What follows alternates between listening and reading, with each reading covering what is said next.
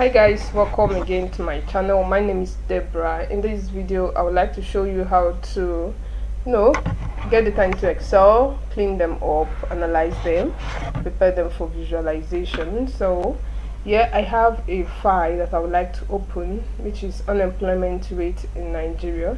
So I'll just double click and the file will open directly using my Excel, because that is already an Excel file. So here is the file, and I got it from online, and it has a format that I would like to clear. So what I would do is I'll use my Control A, or I will select the whole data, all of it, and go to my clear. You can see my clear under your home tab. I go to my clear. Let me be sure this is recorded. Okay, so click on the drop down arrow. You see clear all, clear format, clear content. So I want to clear format. I just want every format that this data came with to be cleared or deleted. So I'll just click on clear format, and here is what I have. The next thing I want to do is to add an extra row to that place to separate the heading from the capture. So this is basically me trying to clean this data. This data I have here is not really dirty or inconsistent, but at the end of this video I gave practical example to data cleaning. Do make sure to watch to the very end. So after I've done this, I would like to move this. Want to move a selected cells, just select all of them and drag it the way I did. So next thing I would like to do, I would like to center align this. So I'll use my center align. Do the same for this center align. Can I go ahead to add this data into a table? So you can see my table tab is there, and here my table has header. I'll just click OK. I'll do the same for this. Another way to add a table: once you select any cell within the range, just go to your insert tab. You see under tables there is a table there. You can click on tables and you add your table. You can come under your table design tool, you select your table style here. I would like to do the same for this, and first thing, I don't like the arrangement of this, so I'll just select all of them and paste it somewhere here.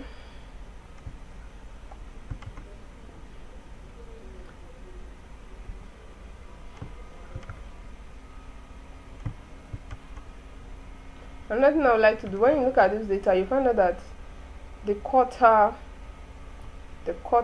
and the year, they are not properly aligned. So I will use what is called, I'll delete this.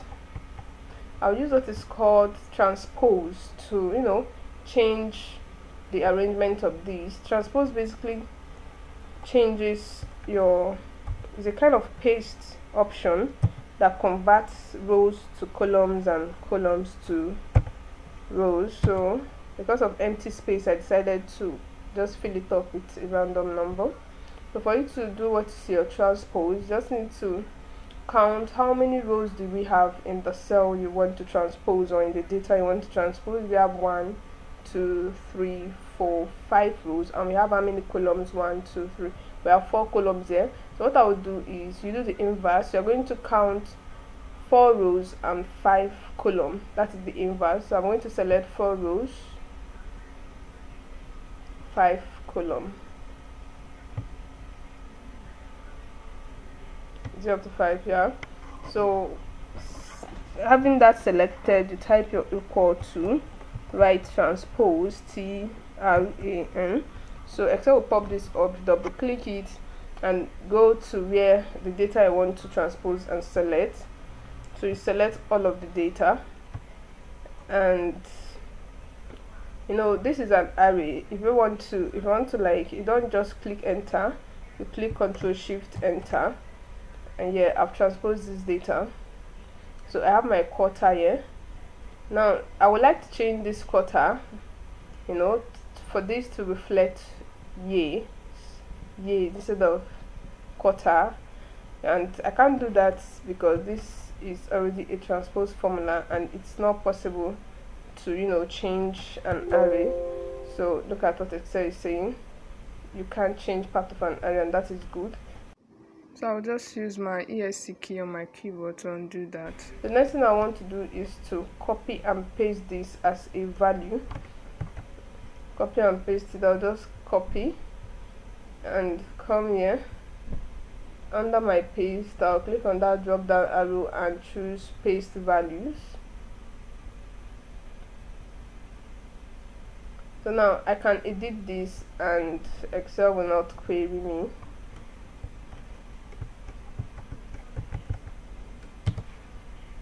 So I'll just delete these ones, they are no longer useful to me. Delete this and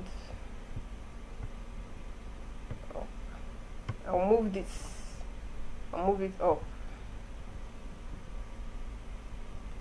Alright, so next thing I want to do is to center align.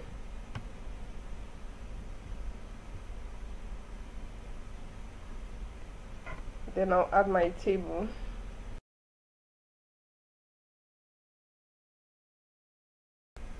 Let me change my table color.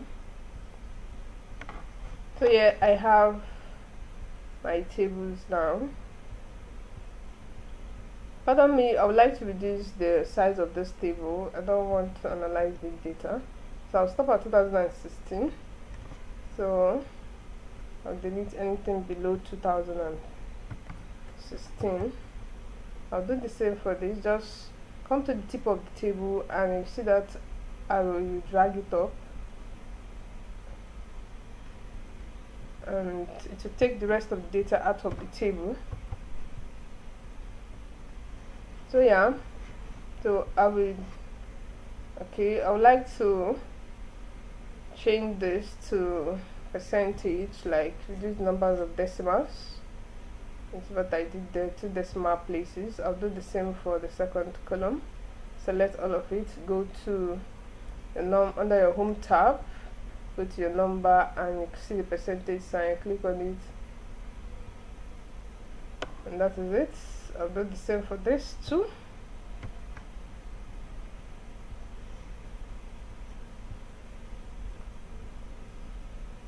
So yeah, next thing I would like to do, I think my data is looking clean. Next thing I would like to do is to, you know, create a pivot table or create pivot tables for this data. So I'll just click on, I'll be using, once I click on pivot table, I have my pivot table dashboard here. So and you can see, select a table range. This is the table 1. It is already selected. Next thing I will do is check whether I need this pivot table to appear in a new worksheet or on this existing worksheet. I would like to use existing worksheet because this is just a practice file. So location, I'll choose location, let's say row 11 and I'll click OK. I'll click OK if I'm fine, but you guess what, this third option here is choose whether you want to analyze multiple tables. And yes, I would like to analyze multiple tables, but not with one pivot table. But at the end of this class, we see how this is important because we are going to be using slicers, and I want the slicers to be connected to the 3 tables. For more on pivot table, watch my video on data analysis with pivot table. So right there, I have my pivot table. It has appeared here, and when I choose any cell within the pivot table, this pivot table fields will appear, and this will tell me to show me the content I have in my table, and I'll just drag the ones that are relevant to me into their respective field. As you can see, I dragged here to rows, and you can see what I have here, and I dragged unemployment rate to values. You know, anytime you have something like values, numbers, you know, drag them into this value field. So this is what I have here. I will do the same for each of this table.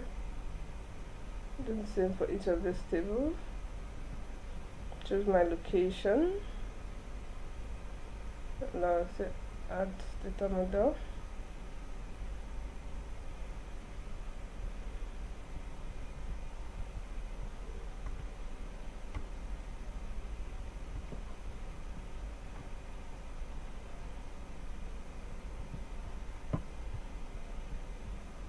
Do for the next one.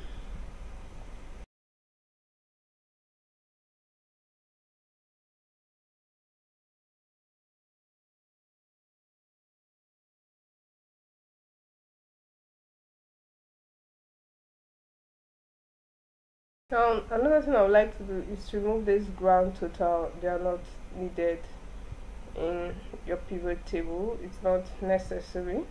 So go to your pivot table, to under your design tab, you see this. So I'll do the same for the second pivot table. Under my design tab, I'll go to my layout and I'll choose my ground totals and I'll turn it off. And I'll do the same for these two.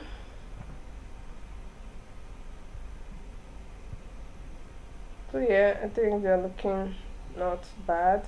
Next thing I'll do is I would love to, sort this data, but I don't think I need to sort this data because I love the way they are already arranged.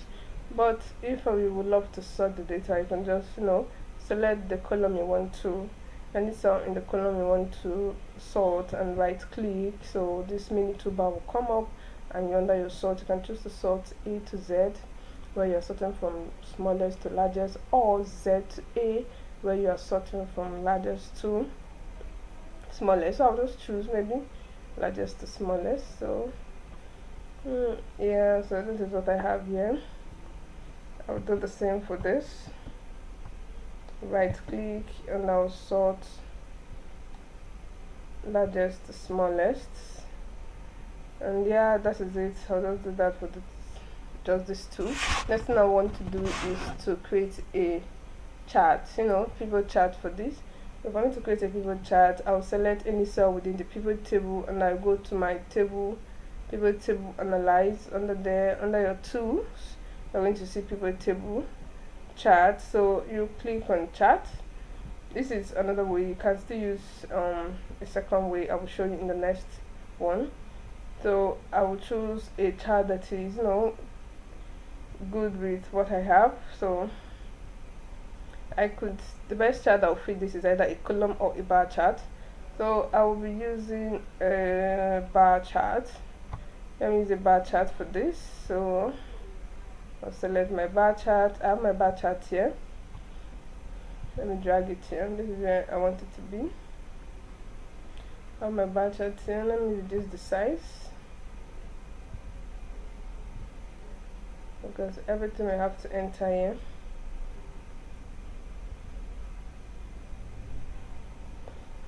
So I'll just clean up this chart, remove this is not necessary.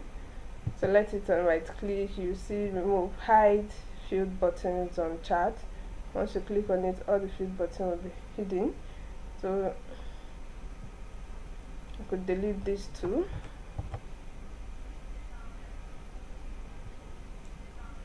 I don't think I need this, so I'll delete these two.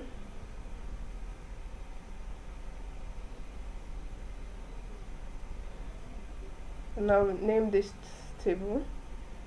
I'll name it as unemployment.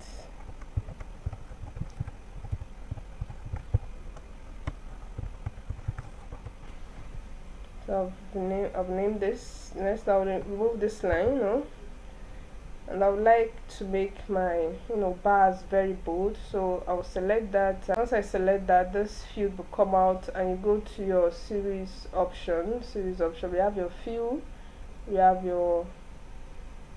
this, and we have series option. So under my series option, you're going to see gap width. So once I reduce the gap width, the size of my bar will increase. Okay, let me leave it at 57. And I want to add data labels to this. So once I select this, I'll click on this plus icon, and I'll go to data labels. And I think I'm fine with the options outside end.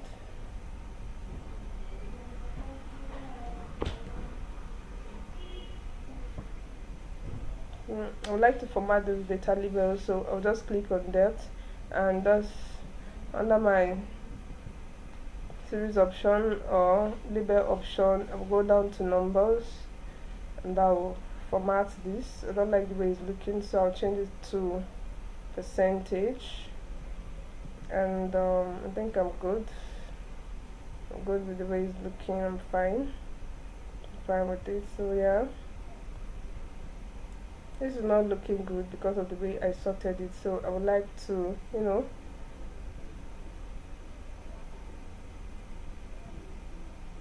clear my sorts. So yeah, I think it's looking way nicer like this.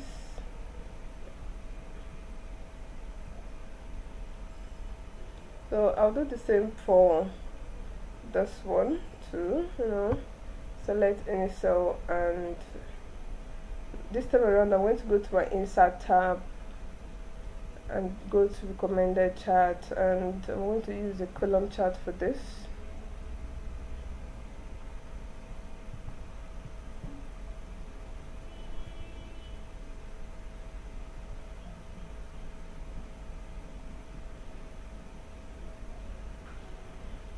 I remove the field buttons and hide them.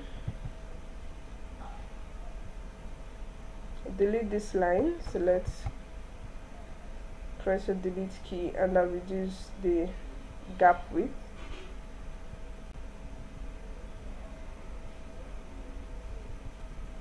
Or basically you could just go straight into the box and edit the size you want. So yeah, I changed the name of the chart. So the name will be employment rate.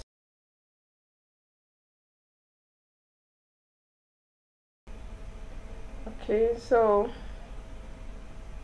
I'll delete this.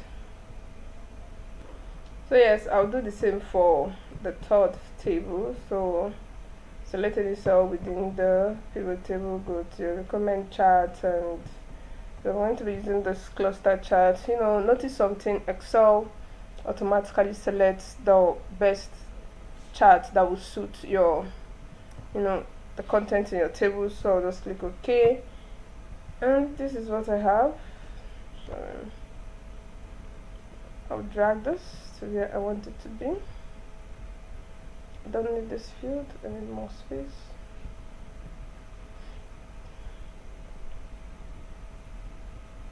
Reduce the size.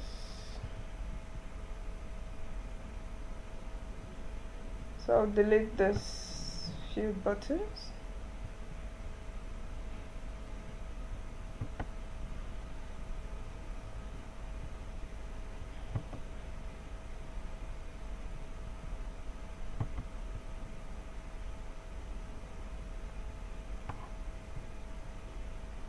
Delete this line just to keep my data clean. I'll add chart title.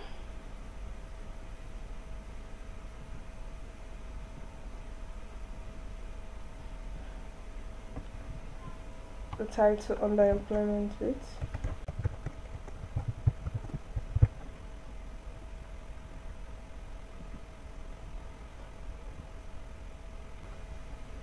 So I want everything to enter within the sheet, and I'm going to reduce them to be way small.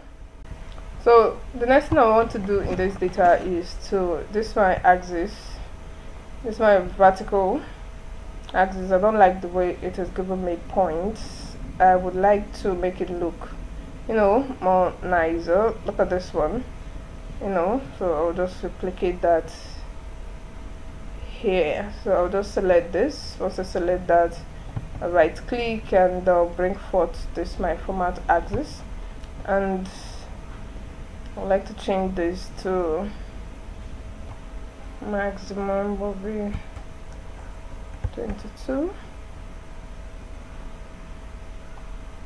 Measure will be 1. I think I'm okay with what I have here.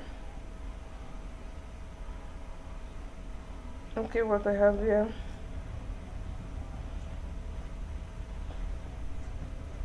Now let's add data labels to this. Good.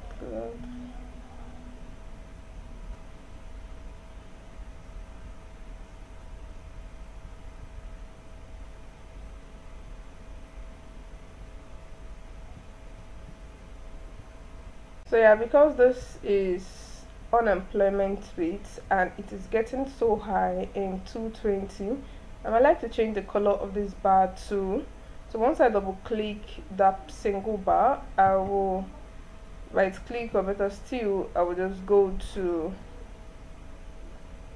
here and change the color to show that this is getting really high and it is not a good thing, you know. So we have employment rate, it's cool year. 2016 have best employment rate, so I will change the color to show that. Well, I think green means something good, right? So guys, we will need to create a relationship between those tables, and this is how I'll do that. Remember initially that we checked on data models when we are creating this pivot table. You know what I mean? When we are creating this pivot table, we checked data model. I hope you still remember what I mean. Let's say you want to create a pivot table. You go to your insert tab under your pivot table. We checked this box. So because we checked this box, I'll cancel this because I don't need it. Because we checked this box, this is the evidence that we checked it. When you select any cell within your pivot table that you have created, you go to your field list and you will see every other tables that are within that same sheet or other sheets that are connected to the table. Why this is the active? So why this is the active table? So having done this, we need to create a relationship within the tables for us to be able to connect those tables together, or actually link them together. We go to your relationship under your analyze tab. Under your analyze tab within your pivot table 2. So this is your relationship dialog box. You go to your new and you create your relationship. So I'll select, remember I'm in my table, this is my first table, table 1, so I will say table 1. I'll choose here, which is the common color within the tables.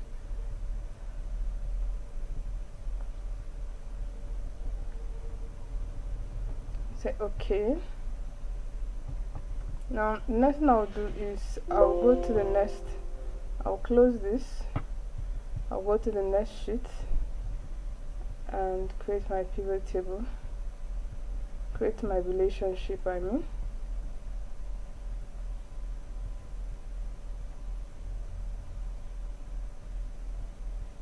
Remember this is table 2, so I'm choosing table 2 and table 3.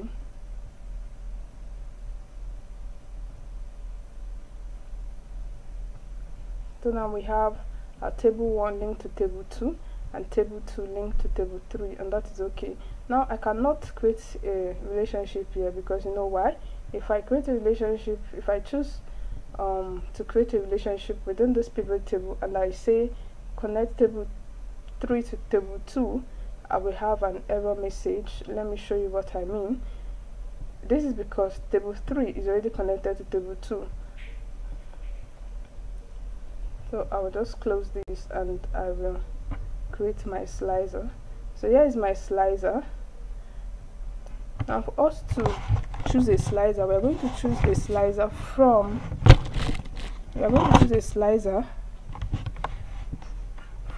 table 3.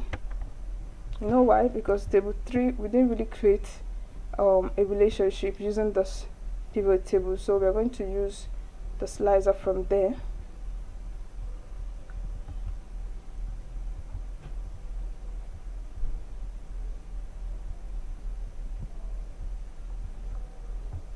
So here is the slicer. I will right click it and do my report connection again.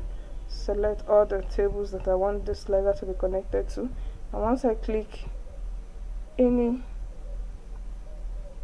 date, it automatically reflects. So if I want to select multiple dates, I'll just check this icon here. So I'll deselect 16 and I will have 17, 18 and the rest.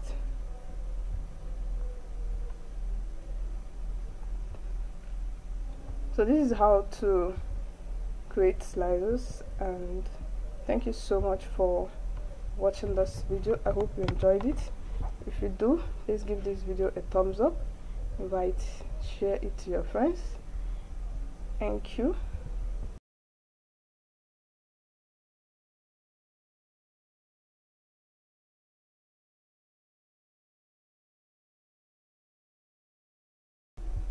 So yeah, this is it. Alright guys, this is the last video, and this is where I promised to show you, when you have large data, you will find out that data there will definitely be inconsistency as far as the raw data. So I just put together this small data here to show you what I mean. When you look at this set of data, you find out that there are irregular space before this first name. There's a space here that is not needed, and there's a space here too that is not needed. There's a space here that is not needed, and again there are empty cells. So, and another thing is those names here are in small letter. So data cleaning is all about making your data look good, consistent, and good for analysis. So what we are going to consider here is how to use the trim functions to remove spaces, use how to delete empty cells, deleting empty rows, and how to find duplicate values. There are duplicate values in this data. So we have IO there and we have IO below. And another thing, we're going to do cell formatting and proper case. Proper case means changing the names to capital letter. So let's get started. The first thing I want to do is to delete empty space or empty cells within the sheet.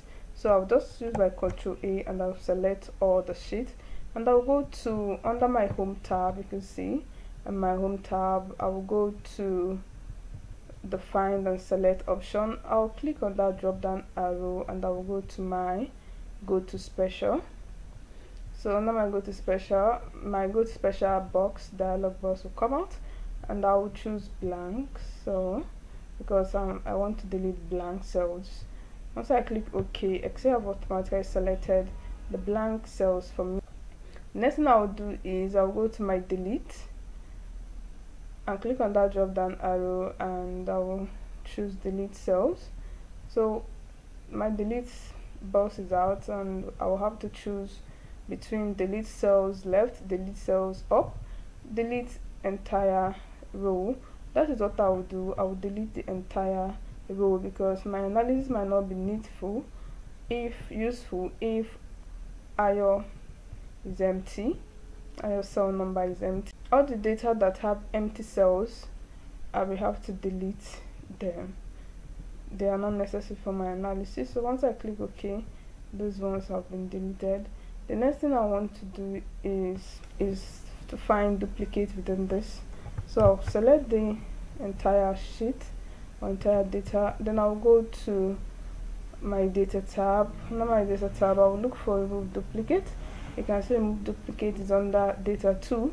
Once I click on remove duplicate, Excel will bring out this duplicate box for me, and it will tell me to choose the columns where I want to find duplicate, and all these columns are already selected, and that is fine by me. I'll click OK. So no duplicate was found. But actually, when you look at this, we have joy, row 5 and row 7 are the same, and Excel says no duplicate found. You know why? When I double clicked into this cell, you found out that joy has space in between. There's a space after joy, and the same when you come here,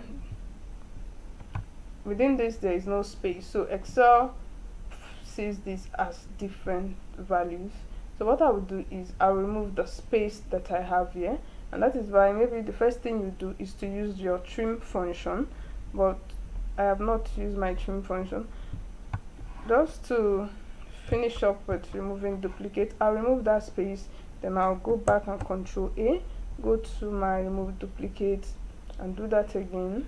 Now Excel says 1 duplicate values found and remove, 3 unique values remain, and that's okay. So now I have 3 values. The next thing I'll do is proper case. I have the first name, and I have those names and they are in small letters, so I want to make them capital letter, and I'll use proper function for that. I want to do everything once. What I'll do is I'll select the number of rows and columns I have here at the same time. So I have 3 rows and I have 3 columns. I'll just type my trim,